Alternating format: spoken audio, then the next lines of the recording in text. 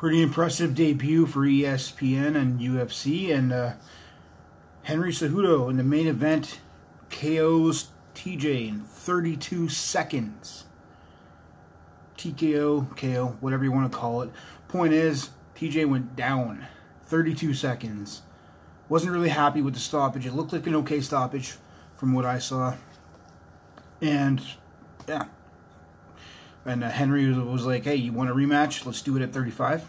And I guess, hopefully, they're going to end up doing that.